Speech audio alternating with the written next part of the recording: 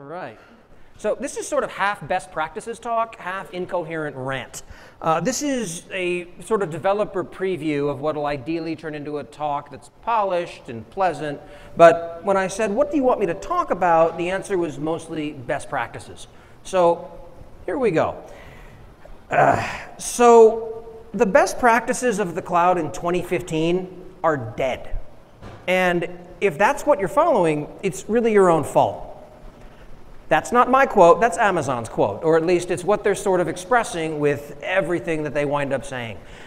Every 18 months, it seems, whatever you've started building out, oh, that's the way it used to be done, now we're not doing that anymore. Anyone who's gone from an EC2 Classic to a VPC migration, going from a single AWS account to multiple AWS accounts, whatever you're doing, wait long enough and inherently you're doing it wrong. And that gets into an idea of what is a best practice. A lot of times you'll do something and someone, usually a boss, shows up and says, oh, that's not a best practice. Okay, great. So I did some digging and figured out what one is. And the best analog I've come up with so far is that it's a sensible default. It's in the absence of a compelling reason not to do it this way, this is how you do it. They're not ironclad rules, although that's how people tend to wind up focusing on it. Let me give you an example. One that's sort of floating around lately, pushed by a lot of enterprises and Gartner and the rest, is this idea of being multi-cloud. Who here is multi-cloud today? Okay. For those who haven't had the wonderful experience about this, let me give you an example of what this is. Let's say that you wind up writing some code, as you do, and you're probably wearing a tie when you write code, as I do, and you decide it's time to build an application. So you want to be multi-cloud or cloud agnostic. Namely, you want to be able to run it on GCP. You'd like to be able to probably run it on AWS, because this is an AWS meetup the last time that I checked. You want to run it probably on Microsoft's Azure cloud. And due to a weird coincidence of stories here, you might want to run it on Oracle Cloud as well. Now, Oracle has lawyers and they're sensitive about their logo, so I use this clip art instead, purely out of respect. So you wind up building this thing that is able to be deployed to all of these on a whim. And what happens? That's right, everything catches fire. And most of us tend to be responsible and fix things that we break, but then the fire spreads and you're on fire. And then you talk to me about how painful it is and you're not very careful and now I'm on fire. Which sort of leads to a great question, who the hell am I and why am I speaking to you folks today? So I do a lot of things, but it all starts from what I do for a living. I'm a cloud economist as an independent consultant. I come into companies and I fix the horrifying AWS bill, which is a problem that can be related to by pretty much everyone who's ever touched Amazon. As a part of that, I run an incredibly sarcastic newsletter called Last Week in AWS, where I gather up all the news throughout the week that Amazon announces. I throw out the nonsense that absolutely no one cares about, like, ooh, a third CloudFront Edge location in Dallas. Even people in Dallas could not possibly care less about that one. And then whatever's left, I make fun of. And I send that out every Monday morning, and it sort of turned into a thing somehow. I also have a podcast called Screaming in the Cloud, where I talk about the business of cloud computing with various people who are apparently not good at vetting my background and figure it might be a good idea to talk with me. They don't usually make that mistake more than once. But effectively, I also have a small child who fundamentally is the reason I do all of these things. Feel free to shoot me an email, tweet at me if you want to ask me questions, including what the hell's your problem? I get that one a lot. I have a polished answer to that. So fundamentally, what I'm about to talk about today are the best practices as I see them in 2018, when you're doing things with AWS, with cloud in general. These are not really backed by any official organization. These are what I see given a sort of weird perspective on the industry. At the end, during Q&A, I'd love to hear what people think I get wrong. I'd love to hear what people think I get right. And what do I put in the next version of this talk? So please, throw them my way. So once upon a time, there was something called the Toaster Project, where a guy tried to build a toaster entirely from scratch. And he came up with something that kind of works. Sort of. It caught fire halfway through the first time he tried to use it, and no one wanted to eat what came out of it. This is a beautiful metaphor for building your own, for example, container orchestration systems. If it's not your business's core competency, don't build it yourself. we sell socks, therefore we have to run our own version of Kubernetes, usually doesn't tend to follow naturally. And companies run into this all the time. And everyone says, oh yeah, we only write things that are in our core competency that solve specific problems that we have here, like provisioning instances. Everyone has that problem. Another one is, for example, secrets management. If I don't understand why people have so much trouble with this, I just take the secrets and hard code them into my code base, and then I'm done. I mean, I don't see the problem. It's a private Git repo. What's the issue here? The problem here is fundamentally that people continue trying to roll their own on this. If you're in AWS and you can get away with it, use parameter store, use secrets manager, use HashiCorp's Vault. There's a bunch of different answers here that don't involve running your own infrastructure to handle these things. And unless you've got a really compelling reason to do it, don't do it yourself. Everyone's nodding like, yeah, that's a really good point. Then they're going to go back to their offices and roll their own. There's a URL that might make sense to look at. That really should have been bigger on the slide, my apologies, but it's daysuntilreinvent.com.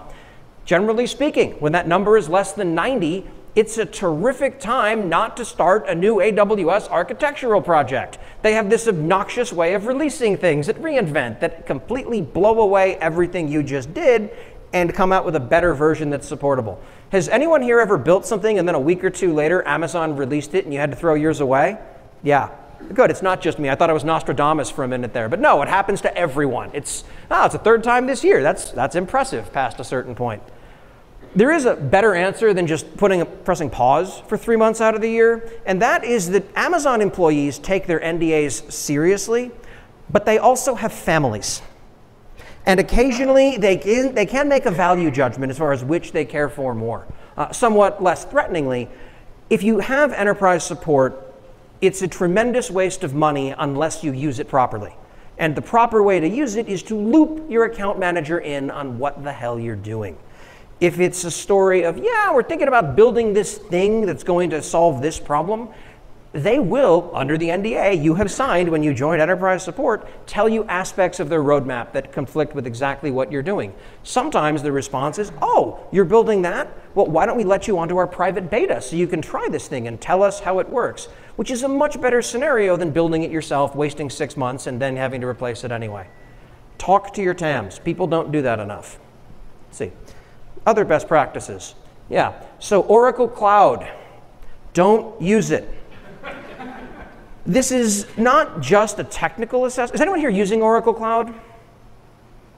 Okay, no one's brave. Good, good, good. Does anyone here work for Oracle? I'm sure I'll find out in the woodshed afterwards. But no, the problem I have with Oracle is not that it's crappy from a technical perspective, even though it is. It's that they have this history that goes back years of suing their customers.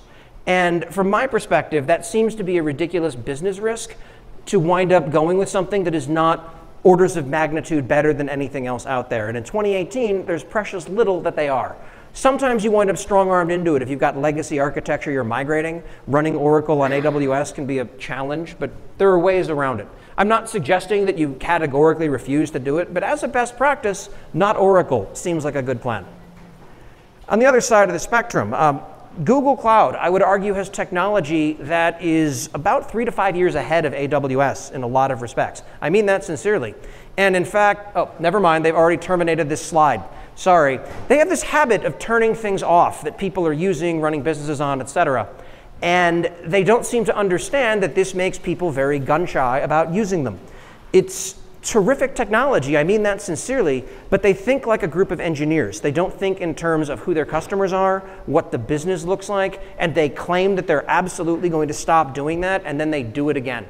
They just raised prices in the Google Maps API, they're turning off Inbox. Oh, but that's a consumer product. It's not a corporate product, so you should know the difference. Really? Because they both say Google on the top of them. I shouldn't need to memorize your org chart in order to figure out, is this something that's going to be around in 3 years? Counterpoint, Amazon's on the opposite end of that spectrum because everything that they build, they're going to support forever, even though we wish they'd kill it. You can still get simple DB, even though you really shouldn't in almost every case, for example. And I don't have a whole lot to say about Azure, except for the fact that they, as a company, have 40 years of experience apologizing for software failures, and this serves them really well in the cloud. I mean that not entirely sarcastically. When there's an outage, and spoiler, everyone's going to take an outage, they're very good at explaining what happened, why they did it, and calming executives, which is handy. There's some interesting things about them from a technical point of view. They're the only cloud provider that will offer you an SLA around individual instances, which is simultaneously really cool and really scary about what it says about how they think about workloads. So it's one of those sort of mixed bags type of things. But this is an AWS meetup, and I want to spend most of my time talking about Amazon. And we're going to start here with a tip. If Amazon pisses you off, as they do to all of us from time to time, you can wind up slowing down one of their product development teams to a crawl for about 6 months by giving them a puppy, and then force them to name it. You ever notice that Amazon is complete crap at naming things in a way that makes sense to anyone? Sometimes services start with AWS, sometimes they start with Amazon, and there's really no way of determining what it is.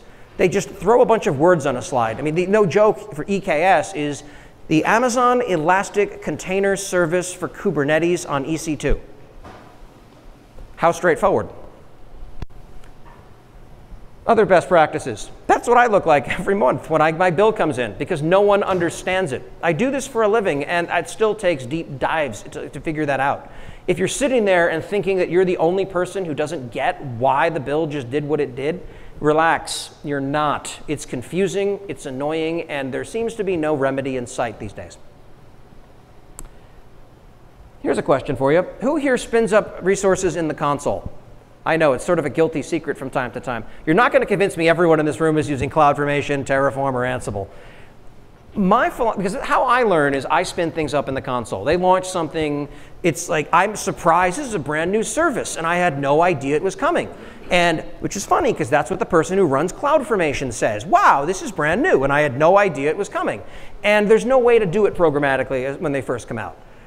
Once you're done with that, throw away what you've built and rebuild it programmatically, because it gets more and more painful the more you come to rely on that thing. A pattern that I tend to like, that some companies have gone into, is they disallow access into the production account for the console. Everything that goes through there has to be done programmatically. So yeah, in a dev account, you can play around with pets a fair bit, but go ahead and get over to a point where you can do that somewhat intelligently and have it gated for safety. You will thank me later on that one. So this one is one of those obvious in hindsight type of things, where no one knows what size they're going to need an instance to be, so they pick one of the big ones that burns money, like a diesel truck burns fuel. And that might not be a great example, I'm not really a car guy, but it winds up turning into this story where you have these enormous instances that are sitting there idle, and no one remembers to go back and turn those down. If you start with the smallest instance and then you smack into a wall or resource limit, then you go ahead and make it bigger iteratively, you figure out what it takes, and then you're not overwhelmingly building these things out. The second order effect of this is it teaches development teams to think in terms of resource-constrained environments. Because, oh, it's the cloud, it scales infinitely. No, it doesn't. I've tried it. You run out of resources real quick. On a per account basis, on a, oh, we don't have enough of those in that particular availability zone. That tends to be a challenge. Oh, one other thing to be aware of, that it's one of the things that everyone knows until you realize someone didn't. Availability zones. Let's say US East 1, you have A, B, C, D, E, and F. Those aren't consistent between accounts. My A could be your C. And it's not at all clear what those look like. You can sort of unpack that by looking at things that are unique, like the Spot History API.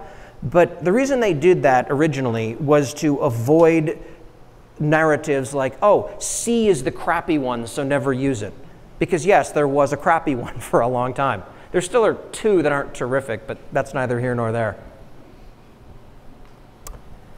So there's one thing people love, it's telling you you're using the wrong database. And I've wound up going around the rabbit hole for 18 months on this and never came out with a consensus. So accept you're going to get it wrong and pick one. For example, for my key value store, I don't like using DynamoDB. I use AWS Secrets Manager. It in no way was designed to be a database, and that's what I love about it. You tell people in Amazon about this, and the blood drains from their face as they realize, yes, people really are that dumb. I tend to wield my ignorance as a club sometimes. Quick poll for the room. Who here has just one AWS account? Okay. 2? 3? Okay. Let's see if we can start. Okay. 4 to 10? Okay. More than 10? More than 20? More than 50? Okay, I'm not going to keep picking numbers. How many? Can you mention a ballpark figure? Roughly 65. Okay, reasonable. I've been on engagements that have 3,000. That's one of those not going anywhere for a while, grab a Snickers moments. But yeah, it's generally speaking, a best practice is to split your Amazon account into multiple accounts. This one's controversial, but usually the number that you'll need will not come from engineering. It's going to come from finance. Generally, you're going to want them tied to individual items on the P&L. You're going to want them to wind up being things that make sense to how your business sees these things. Yes, that means reorgs are going to be a bloody nightmare, but that's future problems. But if nothing else, having separate development and production accounts does a few handy things. It limits the blast radius. It means that when you accidentally exhaust a resource limit on a single account, it's not going to bleed over into other accounts. There are hard-coded rate limits around things on a per-account basis that Amazon will only raise so high. They used to say, oh, just use one account. Now they're screaming, oh, yes, use plenty of accounts. It's a pain to migrate them. It is more painful tomorrow. So start now. Related to my last point, go ahead and make friends in finance. They don't have a whole lot of them to begin with, and they'll appreciate the human interaction. That joke did not work when I gave it to a bunch of accountants, pro tip. But they run into this problem where they think they're dealing with a lot of cloud spend issues, and they don't think about it in the same way that you folks do. They tend to view it from a very different lens. It's not production versus pre-production. It's COGS versus R&D. You're talking about the same types of things, but you're speaking in different languages. Half of my job, it seems, is introducing people who've never met before. Oh, you're in finance, you're in engineering, you've been coworkers in the same building for 5 years. You two should talk. And it's one of those communication things that as soon as you start breaking down those walls, you start learning a lot more, not just about the business that you work in, but also how your company views moving to the cloud. This is not a cost talk, but that's one of the things I found. Vacations are important. This one is less about cloud advice and more life advice, but there is a burnout component here. It's helpful to remember that when you ask your boss if you can take time off, you're not asking permission to go on vacation. You're asking whether you're still going to have a job when you come back. And it's handy at times to think about it that way. If it's, oh, we just can't spare you taking the time off, keep working, eventually you'll grow to hate this stuff and want to do something else. That's why I started consulting rather than writing code at 3 a.m. You have to take me time. Self-care is important in this stuff. Somewhat relatedly, I hate the term soft skills, or as we like to call it in other circles, talking to human beings. They're hard as hell, and it's like anything else. It's a skill that can be mastered. You can have the best engineering idea in the world. If you don't know how to articulate the value to the business, it doesn't matter. Everyone's selling something. It's just a question of whether they know it or not. Learn to tell a story. Speaking of telling stories, again, this is more life advice, but still handy and extremely relevant to almost everyone. If you're talking to your company and you're looking at a new company, the companies already know how much everyone makes. They talk to a bunch of candidates, they know what their pay scales are, they talk to their friends at other companies, but somehow we still have this attitude in America, at least, where it's rude or extremely unsightly or whatever it is. You never talk about your salary with your coworkers. You're the only people who don't know in that entire value chain. And it's one of those things where if you don't understand what your market rate is, find out. Start talking to people about this. Employees are never well served by not discussing these things. Management has a whole separate problem tied to it, but that's not here for there. Let's talk tech again. You should absolutely be doing SRE. You should absolutely be doing the DevOps. You should absolutely be doing serverless. You should absolutely be doing cloud. You should absolutely be doing functional programming. You should be doing you, what makes sense for your organization.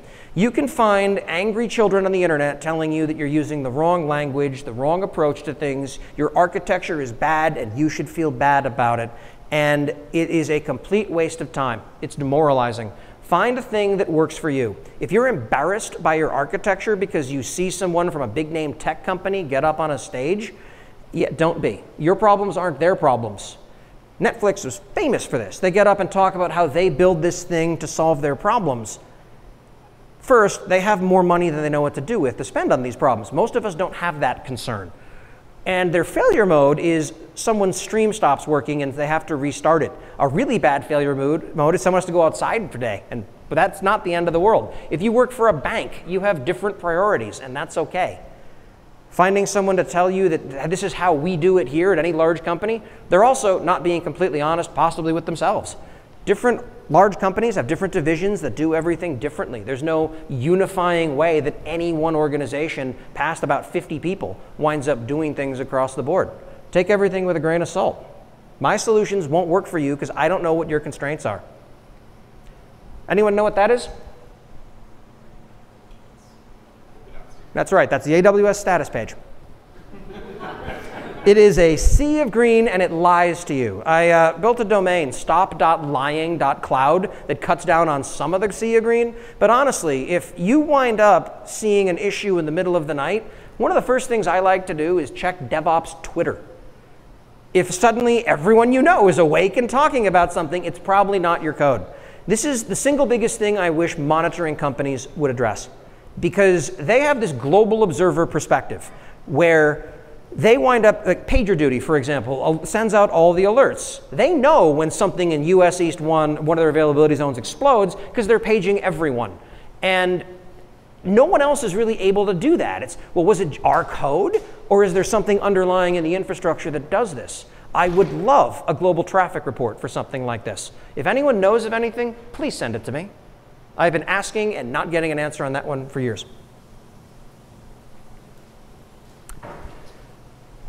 Life lesson I learned the fun way is you can unload on your boss or on a client once because you won't be around for the second one. The lesson here, make it count. You want it to be over on a hill worth dying on, and ultimately they didn't get you the keyboard you wanted is not that hill for most of us. It's extremely unhelpful when talking to people to act like you're the smartest person in the room. If you are the smartest person in the room, you'll find that it is still surprisingly unhelpful because people are humans. They don't necessarily want to fall into the, oh, well, he's a complete jerk, but he's right. Or, wow, she's incredibly offensive, but her code's solid. No, people don't want to do business or work with people that make them feel bad. Be able to articulate things in a way that gets people on board. There are now over 120 Amazon services out there. Can anyone name them all? Yeah. Now, we're at a point now where I can talk incredibly convincingly about Amazon services that don't exist and not get called out on it by Amazon employees. You really need to know only a handful of services as you look at that entire chart, and I built one for you. There are really 6 that matter because every other advanced level service generally ties back to one of these. EC2, it's your VM as a service thing. That ties into how disks work, it ties into how the networking works, and that informs almost everything else you do. S3 is an object store. It's not that hard to learn, but it is a different concept than storing files or storing blocks. Spend half a day doing a deep dive and you'll be much better for it. IAM policies, which is just a terrible pile of crap, unfortunately. But it's incredibly confusing, it's wordy, and if I weren't doing billing consulting, that's the problem I would fix. Hi, I'm here to take a look at, do an audit of your security policies to keep you out of the headlines. It seems like it would be a somewhat compelling sales pitch. Load balancers have a lot of interesting ways of being implemented, especially now that instead of 1, the ELB, they now have 3. The ELB Classic. Classic, by the way, is an Amazon word that means we're deprecating it, but it'll still be around forever.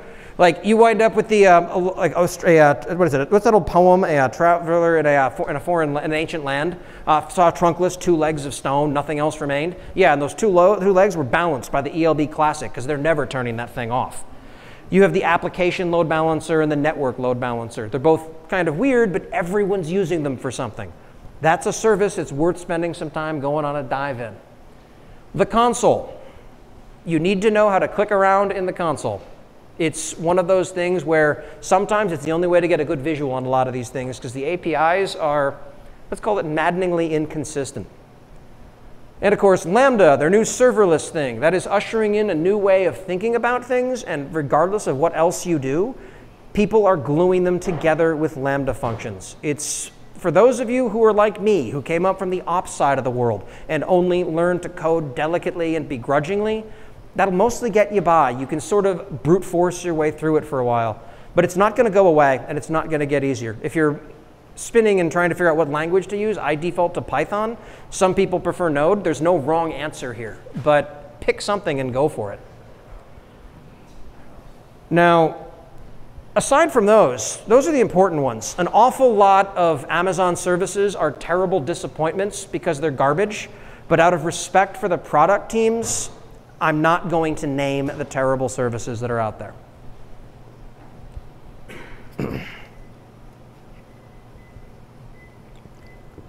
I'm just kidding. I'm totally going to name them. So, SES is their email as a platform service. It's great until you want to actually, send email and make sure it got there. You get to build everything out of that from scratch, and it gets you nowhere.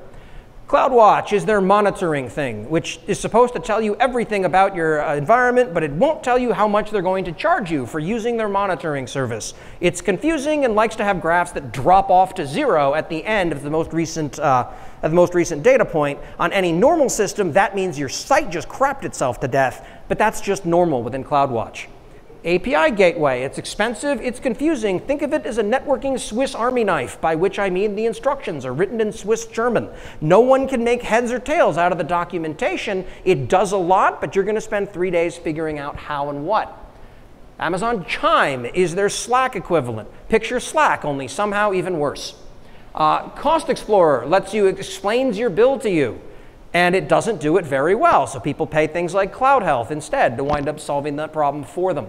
And it's miserable. It's like charging someone to explain the bill to them at a restaurant. I can't picture a waitstaff person doing that and not getting punched in the face. And Glacier, which is sort of a weird one. It's the long-term archival storage version of S3. It's cheap, restores take a while. Does anyone here store anything in Glacier? Right. Has anyone here ever retrieved anything from Glacier? Yeah, most hands go down on that one. Yeah, a few people have. On purpose or? OK. Good, good, good. They do. Yeah. Oh, I'm not done. Here's slide 2. So Pinpoint combines SES and Cognito, which is below it, to wind up doing this. Oh, we'll use it to send out newsletters or alerts to various mobile devices, and no one can make heads or tails out of it. I spent 3 weeks trying, and then I gave up and I used SendGrid like a normal person. Trusted Advisor, it does neither of those things. Plausible Suggestion would probably be a better answer for it. It tells you how to optimize things for security, cost, etc. in your account, but you have to pay for at least business support to get most of the checks. Awesome. CloudFormation is wordy and annoying. Terraform is broken in different ways, but right now neither one of them is terrific. They're releasing something called the CDK, the Cloud Developer Kit, that winds up basically getting all the wordy boilerplate down to something condensed. It's still crappy. The console. Have you ever tried to use it in large accounts or find anything in it or see consistency between product to product? Of course you have. That's why you're laughing. And of course, reInvent, the big conference, which is also known as Amazon's complex queuing service, where we all stand in line and spend way too much money and spend time walking and don't get into sessions we wanted to see and wonder why the hell we're here, and yet we somehow go back next year because we have mental problems. And yeah, has anyone here been to reInvent before, or am I just ranting into the void? Is anyone going this year? Yeah, there's going to be a support group. We meet at the bar every night. Oh, I'm still not done, by the way. So, Elastic Container Service for Kubernetes. It's a piece of crap. It's not there yet. They had to get something out the door that said Kubernetes on it. It wasn't first to market. It wasn't best of breed. And today, I view it as something of a failed product. If you're running Kubernetes in production, don't use it. ECS, slightly better, but it winds up being this weird halfway point where you still have to care about instances and all the rest and handle the orchestration components. It's not there. There's no great answer there. Config looks at your account and tells you you're doing it wrong, along with inspector. Where does one stop and the other begin? We're not sure. They wound up putting both of those things out independently, despite the fact that they largely try to do the exact same thing. It's kind of like managing things with Chef or Puppet, like OpsWorks would do, but that's not either of these services either. Welcome to hell. IAM, no one understands it. You look at, is this permission scoped too broadly or not? No one knows, and it scares the crap out of all of us. And of course, the damn bill. Okay, I actually am stopping now at this point for crapping on services. Otherwise, this becomes a 3-hour talk. But I do want to talk about 6 services I admire that I think are doing a lot of things that are right. These are the hidden gems. Workspaces took me a depressingly long time to figure out. It's a client that, they have a client that runs on anything at this point. Tablets, some very large phones if you're masochistic, Macs, PCs, etc. And you can remote into a virtual desktop running in an AWS region. They have Windows support, they have Linux support, they let you install all kinds of things. It's handy for large scale stuff because all the data still lives in AWS. It's extremely snappy as far as responsiveness goes. And it basically lets you migrate around, move around on a thin client here in the real world. It's something I think more companies should look into. I would pay an embarrassing amount of money for one on Mac OS, but they don't have that yet. The database migration service started off as super crappy, where it would do things like not validate the data it was migrating. That's the sort of thing where if you give that project to an intern and they come back with it, you're like, wow, this is what we call a learning experience. It's a teachable moment of why you always validate what you did. But no, they took it to production, and it's awesome. They mentioned on slides that there have been 40,000 database migrations that came out of it. And it's like, cool, how many of that was the same database people kept retrying because of errors?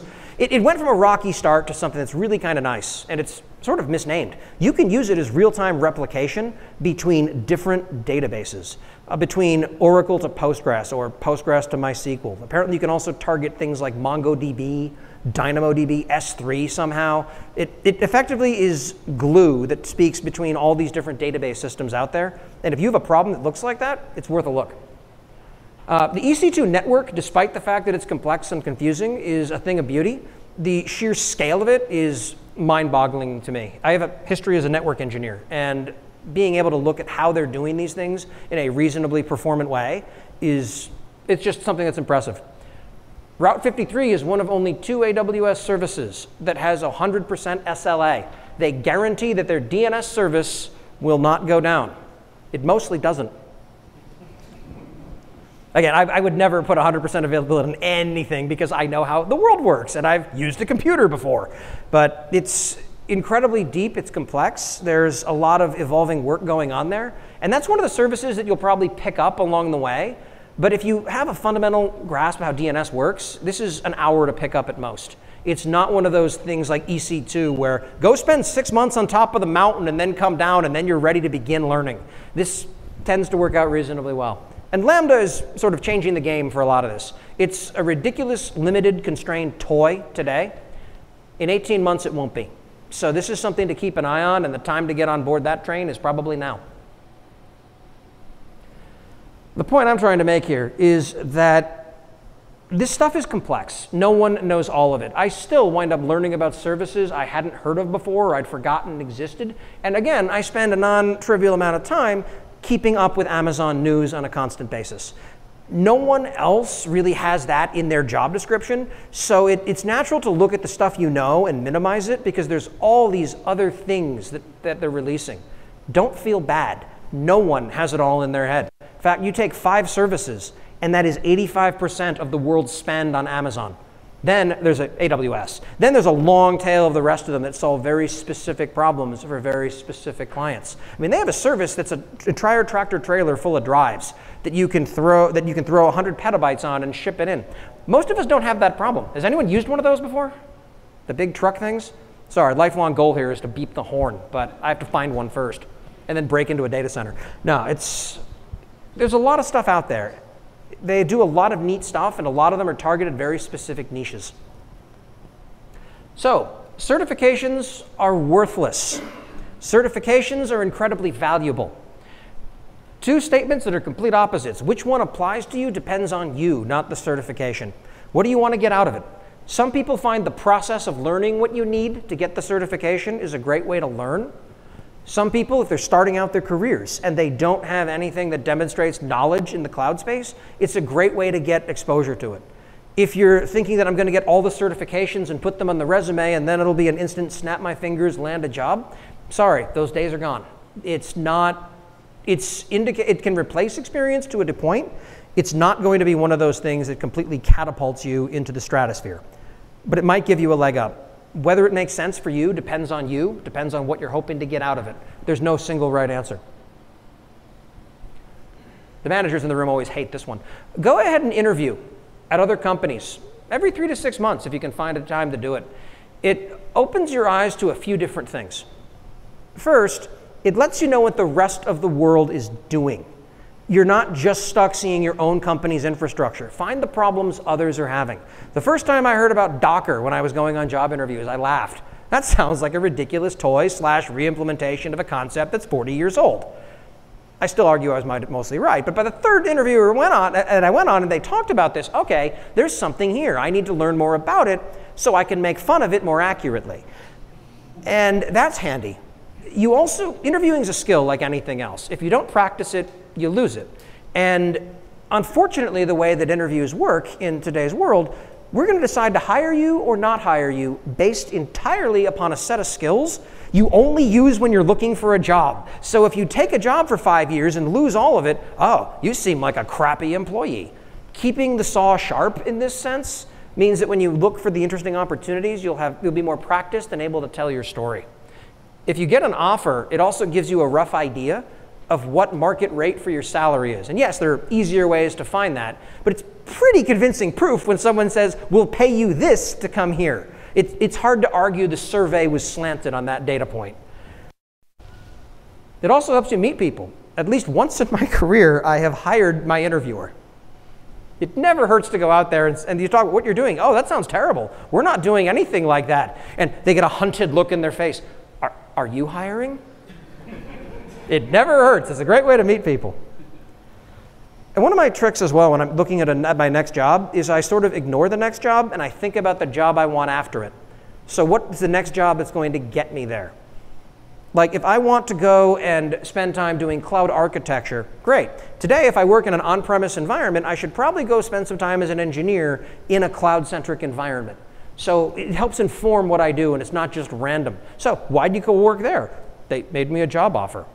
Okay, great. Be more intentional with what you do. Again, I keep coming back to this point.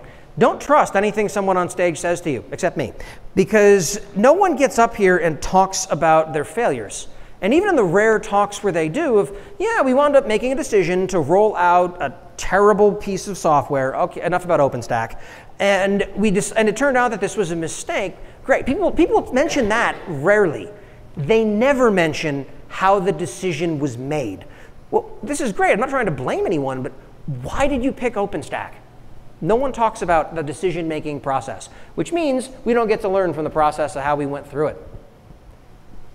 It's important to make sure that you understand as well that people tell lofty stories about how they wound up building something. The beautiful slides that you see, the architecture diagrams that look like they came directly out of a white paper somewhere. Yeah, it's polite fiction. There are people who are in the project watching the talk about it. At the end, it's like, yeah, I don't remember that project you talked about. I would have liked to have been on that project rather than the one where I didn't see my wife and kids for 6 months. We all tell polite fictions, and sometimes we lie to ourselves to hide the trauma. Another best practice for you. Subscribe to Last Week in AWS.com, yes, where you can find all of these interesting things going on in the world and my ridiculous newsletter that makes fun of it. Another best practice in the industry is, of course, to follow me on Twitter. I make fun of things because I imagine I'm funny. My Twitter handle's on the bottom of most of my slides. Lastly, I want to thank you all for tolerating this very rough draft of a talk that might eventually turn into something that's worth listening to. At this point, I do want to hear from the rest of you as far as what you thought about it. Let's talk. What problems are you seeing? What architectural challenges are you faced with that it seems like there's no good answer to? Give feedback on the talk. Tell me what my problem is. Please, by all means, this is an open forum. It's a conversation. I promise not to make fun of anyone. Yes? The biggest problem I see is deciding what to use. Yep. Because, you touched on OpsWorks. Mm-hmm. I remember the first thing I did in AWS was try to figure out, should we use OpsWorks or code deploy or cloud formation or some combination thereof. Mm-hmm. And for 2 weeks, I couldn't figure out the difference between them. So that, picking which product to use is, to me, one of the biggest struggles. That's a great point, and a lot of people have it. It's called analysis paralysis in a lot of places, where it's this idea of you want to make sure you make the right decision, and you wind up burning so much time trying to make the right one. I look back at the technical decisions I've made, and frankly, a lot of them are kind of embarrassing. But by making them, I can now talk authoritatively about why it was the wrong decision. And even a bad decision can be, you can back out of it once you find out it won't work, or you can maneuver it in such a way that it starts to.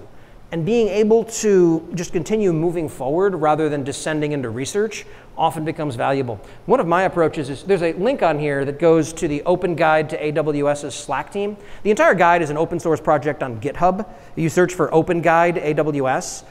It's a giant markdown document that gives all of the tips and tricks that you would give a buddy who's starting out in AWS over a drink.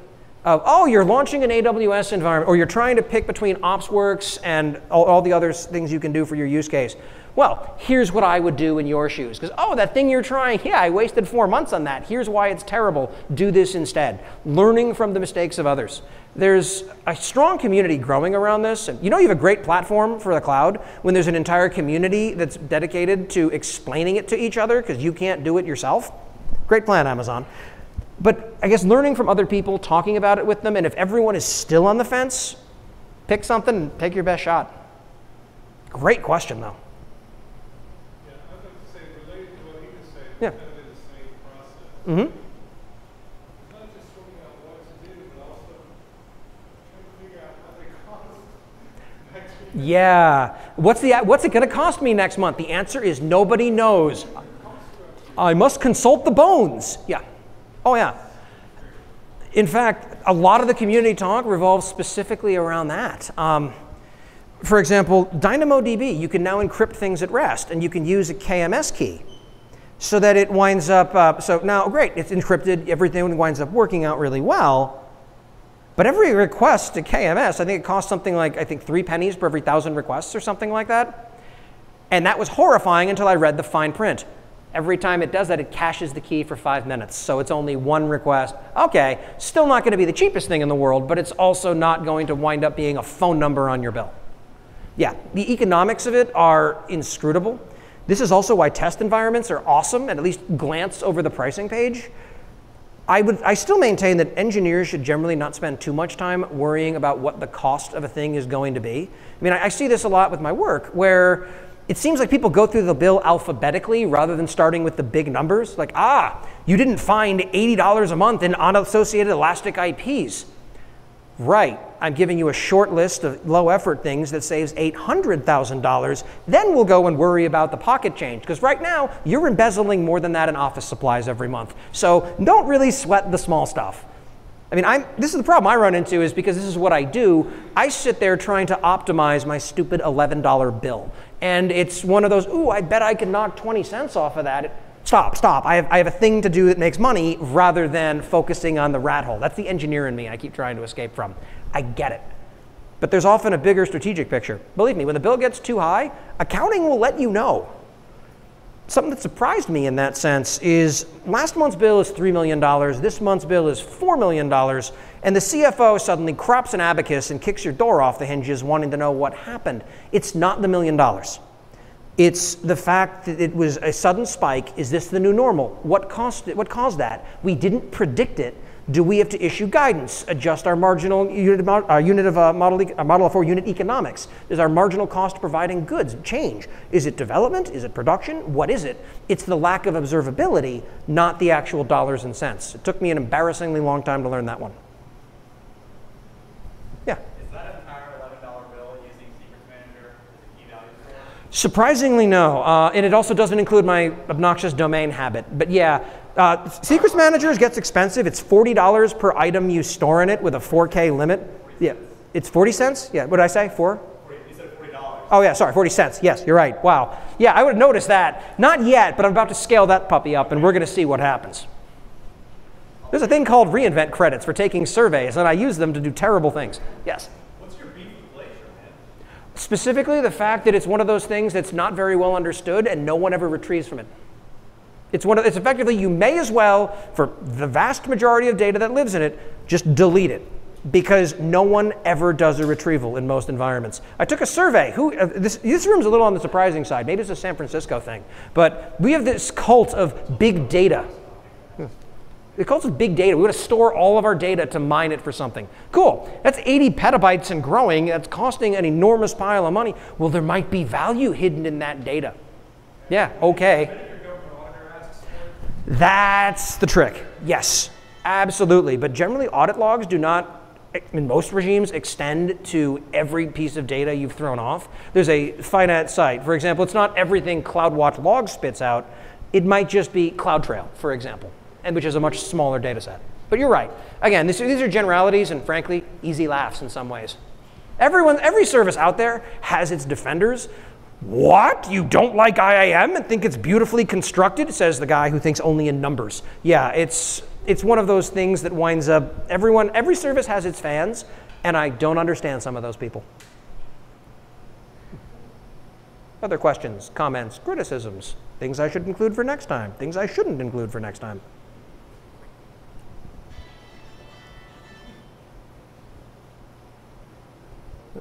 Okay.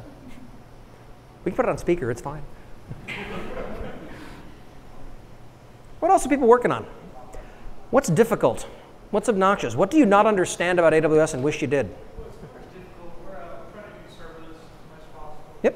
Lambda, Dynamo, just everything that can serverless. I guess just gluing all that together with all the principles of least privilege, IAM. Yes. Yes. It absolutely is. The serverless framework is getting a little bit better at managing that. That's my weapon of choice when it comes time for building these things out.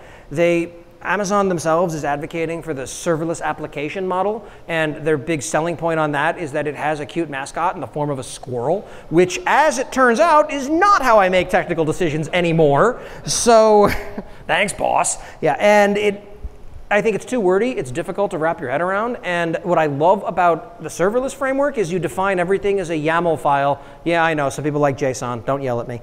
And they wound up, and they've built this thing that's very simple to build this thing out that just works.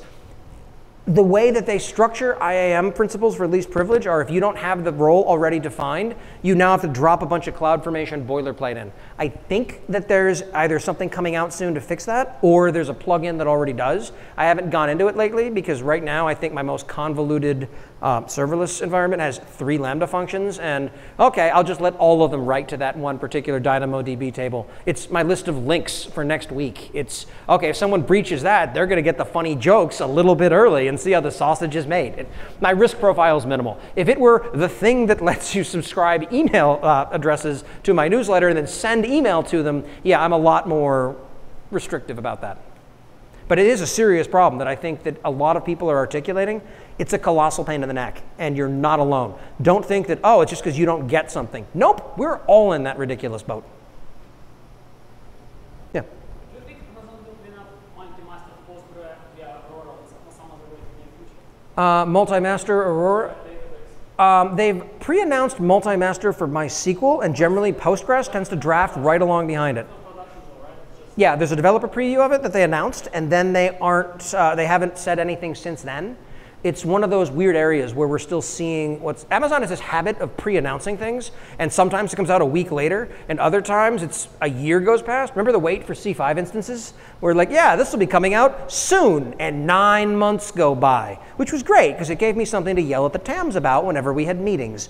Because, you know, it's always their personal fault. Like, I work for an enormous organization. Yeah, it's my personal fault that this thing isn't out. I'm like, good, glad we understand each other. And then I keep berating them because I'm a jerk. But do it constructively. It's punch up, not down. Yeah, I don't know is the short answer on that. I'd love to. If that's something you're looking at seriously and you have enterprise support, reach out to your TAM. They will give you a more accurate roadmap around that stuff. If there is a developer preview, which there probably is, but I haven't seen, They'll probably, they generally consider companies asking for this stuff for inclusion. And it also helps raise the priority of it when they start hearing customer feedback requesting these things. Yeah, I'd love to get multi-master going, especially cross-region, for a few different things. I mean, you have DynamoDB global tables, but that doesn't really do it the same way. Well, global tables only available in some regions. It's like, well, I'm going to define some words for you now and see what falls out of it.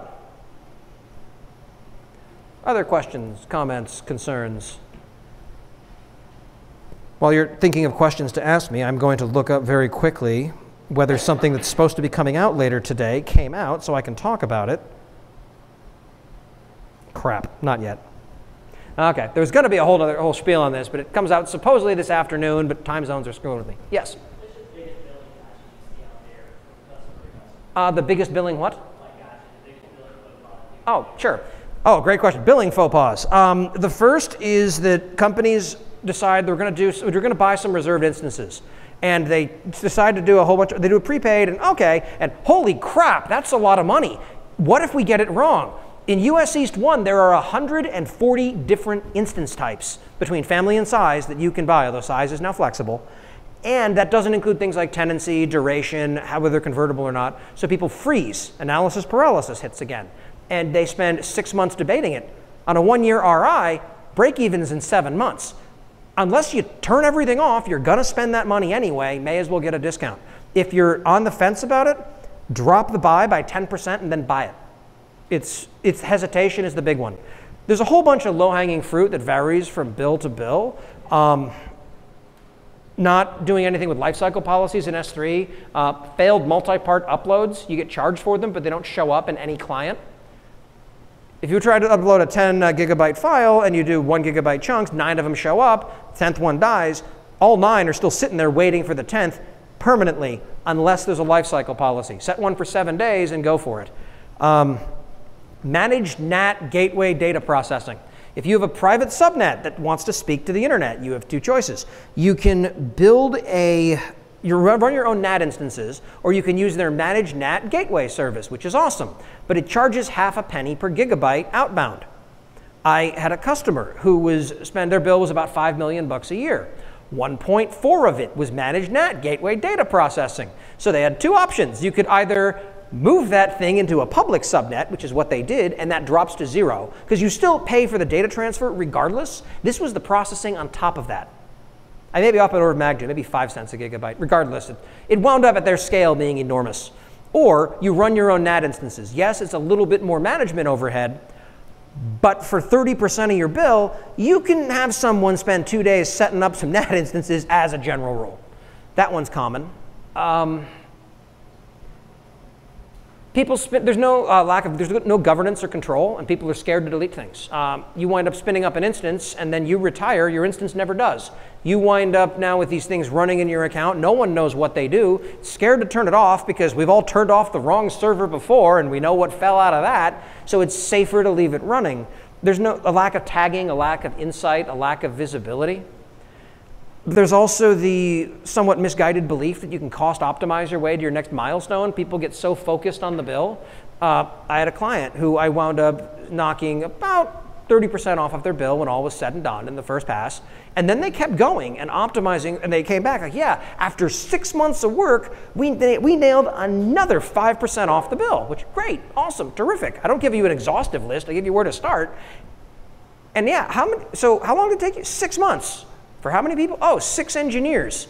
I did the math out. Unless you're drastically underpaying people, you lost money on that deal. And during that time, they're spending optimizing the spend.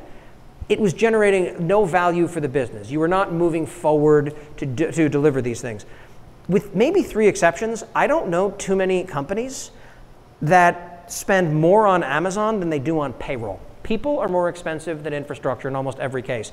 The exceptions are effectively companies that are either not, or it's a single person who's not taking money out of it, or giant AI machine learning things where you need to start with 50 petabytes of data and go from there. That gets expensive quickly. Those are the big ones. I mean, there's a whole bunch of little stuff that varies on a case-by-case basis, but look at the big numbers on your bill and start there. Other questions, comments, criticisms? Yes? You talked about multi-cloud and Yep. People are, that's a practice. It depends. Multi-region is interesting, and it varies based upon cloud provider. Google and Azure historically have had something of a global control plane where Amazon has religiously stayed away from it. There are a few services in AWS that still have dependencies based in US East 1, but an example of this would be the big S3 apocalypse that happened a year or two ago, where they wound up dropping S3 for 4 hours in US East. You could still use S3 in US West and everywhere else on the planet, but until it came back, you could not provision new buckets. So little weird edge cases like that. The idea of going multi-region is handy for some workloads. It increases your cost, it increases your complexity, you have to deal with split brain issues. And I mean, we saw this back in data centers, where if you have like a phantom router and you wind up with a heartbeat thing so that you have two routers that are there, that to make sure that things wind up not going down. Most outages we saw in those scenarios were caused by heartbeat failures. The complexity of keeping the thing up on both legs took the whole thing down. Whereas if you can get away from that model and just drop a data center and you still have 3 more to go, that winds up sometimes working better. It's also going to come down to what your application is. I mean, if you're running for some godforsaken reason, your company does life support equipment that needs the cloud to work, yeah, you're going to want to have that in every provider in every region on the planet, because as soon as you don't, you look terrible. If you're Twitter for pets, for example, maybe it's okay if you're down for a few hours. Maybe the internet's better if you're down for a few hours. Great question. It's going to come down to workload-specific stuff. I mean, the classic example of going multi-provider is PagerDuty.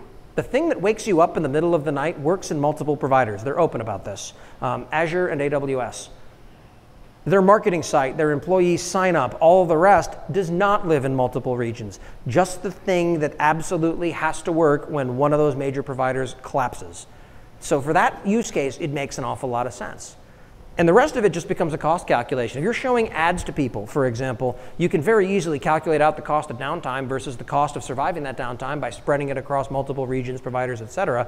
And then it's just a math question. Although when you're doing these cost of ownership calculations, everyone forgets that engineers are incredibly expensive. This is not what we did when we were in school or whatnot and playing around in our evenings and weekends as a hobby. Most of us don't volunteer for our employers. If you do, stop it.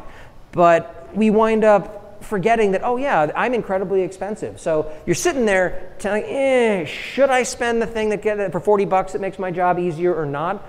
Given what it costs to employ people, to keep the lights on, keep an office, your equipment, all the rest, plus your benefits, you're going to spend a lot more than that. If you really want to piss people off, I say this from personal experience, start calculating out rough numbers for how much each hour of a meeting costs. They love that. Suddenly you go to a lot fewer meetings. It's like, cool. So we sat here, decided to buy a $500 license, and based upon the 18 people in the room, okay, this wound up costing us about $10,000. And we decided that we're going to punt and then make a decision in 2 weeks.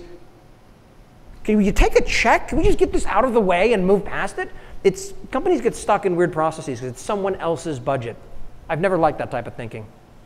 This is probably why I don't fit in enterprise life. Other questions, criticisms, concerns? Yeah. Seems like you didn't mention RDS. Mm-hmm, I didn't. You just said something about like multi-month. Yes. Like how reliable RDS is. Because like I have a database that I just like talk into that, and it's like database with like MySQL database. And I just forgot about it for years. Yep. I just don't even like look at that, and it provides an enormous amount of like requests per second. It's like I'm happy, but keep being told that it's not reliable.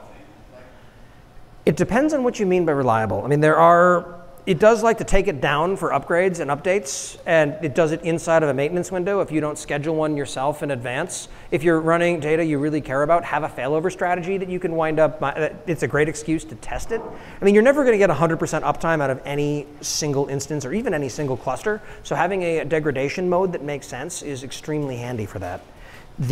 As far as whether it's reliable or not, for some things, yes. For others, no. It comes down to what you mean by reliable, what trade-offs you're willing to make. It's advantageous in that you generally don't have to pay people to manage all of the nuts and bolts of running a database. it can be expensive in the sense of you don't get to wind up tweaking some of those things you might otherwise want to configure. So for some workloads, it's not appropriate. For others, it's a slam dunk as far as the right answer. I don't think that there's an easy yes or no on that. I also got some pushback on the version of my slides of the services you need to know. Someone said RDS is one of them. I don't know, I feel like that's sort of on the fence. A lot of it is EC2 principles, just with a database on top of it. Click, receive, manage database. There are failure modes. It takes an awful long time sometimes to promote a replica. It can take an incredible amount of time to instantiate, especially from a snapshot. I mean, I've had migrations where restoring from snapshot was 3/4 of the entire duration of the downtime. It really all depends on your use case and on your model. Great question, though. Yes? Yeah, you listed several services you did not recommend providing alternatives. Right. And to be fair, there is an alternative to everything, which is I'm just going to run some instances on EC2 and provide it myself. I'm also a little bit tongue-in-cheek about things that irritate me and frustrate me and I wouldn't recommend using for the common use cases, but every single one of them has a use case that makes sense. And the problem is alternatives are going to depend greatly upon what it is that you need to do. If you're talking about, for example, Cost Explorer is a piece of crap, great. You could wind up massaging it into working. You could use Cloud Health, Cloudability, Densify, Metrically, Cloud Checker, Cloud Conformity, Gorilla Stack, and there's probably 7 more I'm forgetting who will sue me if they ever see this video. But there's a whole raft of offerings there. Which one is the best for your particular use case is going to depend upon a lot of things. Your risk tolerance, what you're willing to pay, how you wind up viewing this, who needs to view it. And going down that rabbit hole is going to vary. If the answer winds up being that, yeah, for what you're trying to do, this makes an awful lot of sense, yeah, I've used every one of those services. The reason that I can sit here and make fun of them is because I know them. I know how they break and how they irritate me. For some, there is no alternative. There is no CloudWatch alternative, sort of. I mean, you still have to use it to consume into a real monitoring system. But I don't think that there's any way to get that data from the environment without it. Not well, anyway. Great question, though. I still have a question. So, what are the nowadays best practices? Mm-hmm. For example, like in 2015, it was chef, and everybody was Mm-hmm. that era.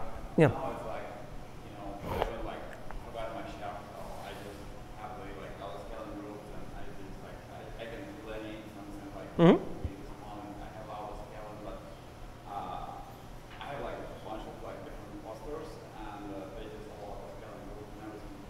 But I think the next step would be to describe all these little things, not in a separated JSONs to spin them up, but into some kind of cloud formation, Mm-hmm. and even to put them into separate VPCs and separate VPC to REST stack.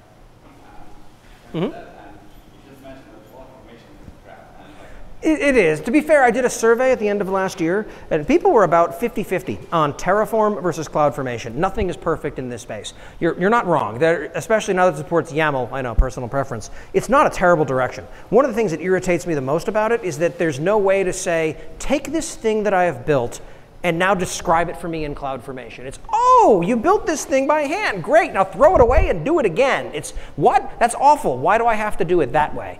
But you're right. Describing what you have as it stands now with CloudFormation is a great first step. Whether you break them into separate VPCs on a per-service basis or not may make sense, may not. Increasingly, in some cases, to contain blast radius, you'll start seeing people put them into separate AWS accounts under an organization. Best practices there are to have a single account that has all your users in it, and then let them assume roles into the other accounts to do the things that they need to do. Great audit logging, great security posture, a little bit more complexity, but you can give them tooling to minimize that. So that is an emerging best practice. In a global sense, the best practices, and I hate these because it completely lacks nuance, is go with immutable infrastructure, and then you wind up with a screaming match between people who are talking about, oh, containers are the future. No, serverless is the future. What about serverless containers? And then everyone's unhappy. And I'm not willing to stake that out yet. It's easy for me to stand here and say, oh yeah, don't use Chef, don't use Puppet, don't ever configuration management things. Immutable infrastructure all the way. No one does that. There's always a pet somewhere. It's usually the build server, but I've seen other ways around that too. Like Jenkins, yeah, if your Jenkins winds up getting blown away and you have to rebuild it from scratch, yeah, your code is not going to prod today. I mean, that's always one of the unicorns. And I'm not even saying it's a bad thing necessarily. I don't love it, but I accept the reality of it. There are business constraints and reasons things are the way that they are, and there's always eventually going to be a pet somewhere. Heck, all of our laptops, by and large, tend to be run like pets rather than like cattle. Yeah. What I see is probably like cloud formation. There's just like a single stack, Mm-hmm. and that's it. And if you build with this stack, and you have some parameters in that stack, and that's it. And I can either build this stack, create this stack, and that's it. Yeah, which is awesome. If you can get there, yeah, that's a pattern a lot of folks are using. I wind up with I mostly tend to stay away for a lot of my use cases from auto-scaling groups just because they wind up, oh, it's time for me to scale up. And they do, right after I really needed them to have scaled up. It's one of those pre-warming issues of being able to anticipate load rather than react to it instantaneously. Serverless is a good story around that to an extent. Less so, but still there for containers. But it's one of these problems where it still takes a long time to take an AMI and instantiate that into a running instance relative to other things. When you have seconds to do it, it's not going to cut it. So there's always there's trade-offs in all of these things. It's going to come down to use cases and how dynamic your environment is. If it's steady state static 90% of the time, then maybe being able to take those high-level bursts isn't as critical for others. It's like similar to the problem when you used to spell the image. Mm-hmm. Okay, you build an AMI, do you have I have 20 clusters, so you have 20 AMI. We'll be updating all this stuff in every one of them. It's like, oh, scaffolding, how? It's oh my God. And then you have the configuration management system bleeding over to the orchestration system, and then it starts fighting with Terraform, and that's just awesome. Yeah. So I actually ended up with getting all this. I Yeah. have standard image that I use for this type of service, and Ubuntu that I use for that type of service. And I keep them up to date, the most fresh. And then I just have it's kind of approach is for the Docker containers. So you have just a business process in there, nothing else. Yeah. For this instance, you have a business process, and all you need to do is just to have a proper Java in there, for example, and just drop that jar, keep it running, and it will be an autoscale. If it dies, it will be shut, and the new one will spin up. Yeah. That's it. If I need to replace the same AMI, I replace the AMI. I even Java for Kubernetes is going in that direction too, to a large extent. It's just, it feels like it's overly complicated. My problem with Kubernetes is not what it does, it's how it breaks. When it starts degrading, there are so many layers upon layers that where do you even start unless you can fit that entire stack of complexity in your head? I can't. So that's my opinionated stance on that one. But yeah, you're right, these are common ongoing problems. I also think we're over time at this point. I'm going to hang out here and throw my version of wit at anyone who approaches. Please, thank you all for coming. I appreciate your time.